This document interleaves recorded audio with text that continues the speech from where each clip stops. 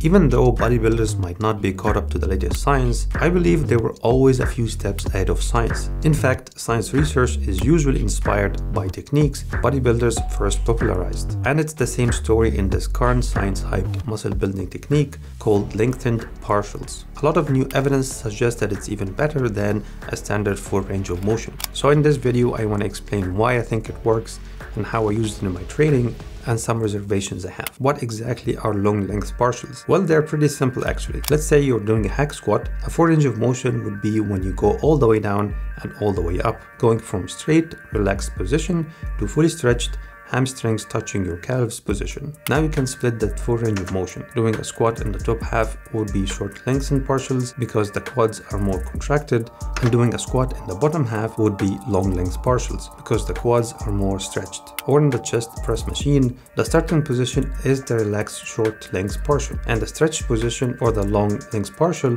is the bottom position because that's where the chest muscles are fully stretched. Not all the muscle dynamics are the same. For example, the triceps is stretched at the starting position, so the long length partial would be the top half, not the second half. So you want to think of which part of the movement stretches the muscle the most, and that would be the long length partial. I have been guilty of believing that full range of motion is the way to go for years now, but with the growing body of evidence suggesting that long length partials is contributing more to building muscles than full range of motion, I have to revise my position. Because to this point there have been 8 published studies on partial range of motion, and 7 of those showing that partial range of motion is better than full range of motion, and 1 showing no difference. The latest is this randomized controlled trial by Cassiano et al. In 2023 on 42 untrained women, showing that they increased their muscle size by 15.2% for the long length partial compared to 6.7 for the full range of motion, which is crazy to me given how I was so sure about full range of motion, but that's how science works. And in 2024, Dr. Mild Wolf and colleagues published a systematic review, which is still in preprint, meaning it's still being reviewed, but it's worth taking a look at. Reviewing all 8 studies and found that training long length partial is more advantageous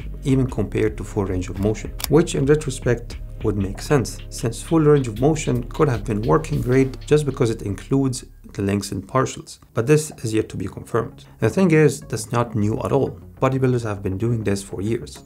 If you grew up watching John Meadows like me, you would know that he loved doing these long length partials. And if you saw Jay Cutler's training videos, you will see him doing this all the time. Their argument was that this way you keep constant tension on the muscle. What long length partial isn't though. It's not a cheat rep. All these studies are showing that the stretch position is what works, not the short relaxed position. So doing squats like this is not going to work. This is just ego lifting. Long length partials aren't easier than the full range of motion.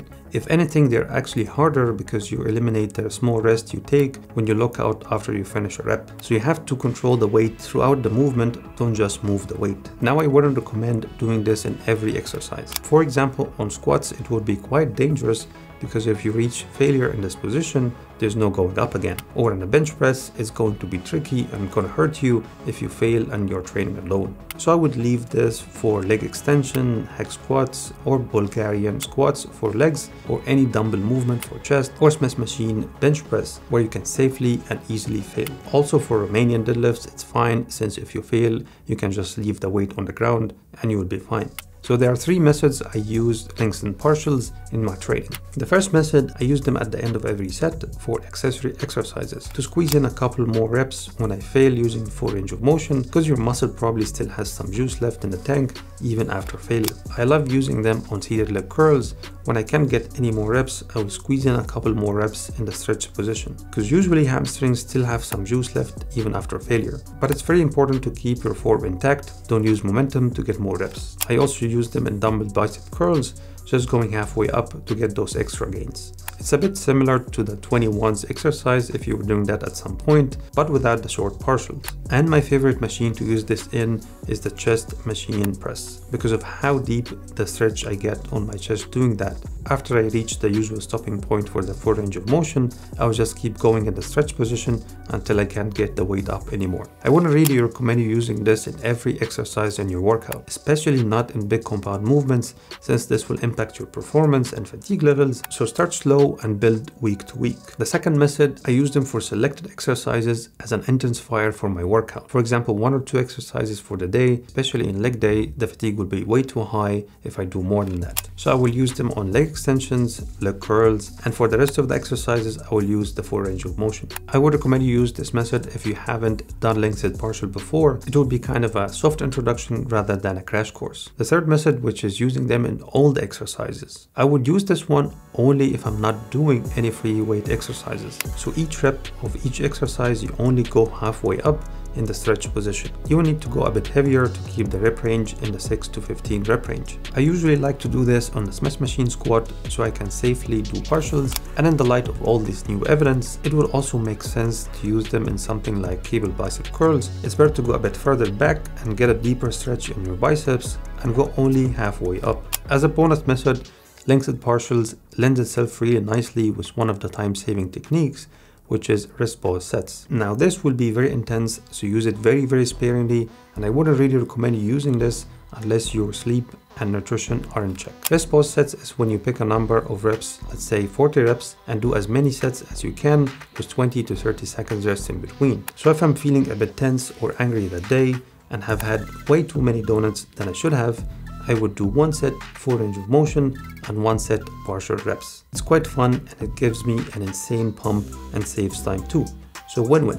As I said, I'm not really ready to move away from full range of motion, and even though there are quite a lot of studies supporting the lengthened partials, there are still missing gaps in the research. Until then, I will just use both. Training using lengthened partials doesn't really contradict time-saving techniques, so if you're working a full-time job like myself, you can still use it. If you want to know more about time-saving techniques, you can check this video right here where I explain all the science-based time-saving techniques out there. See you there.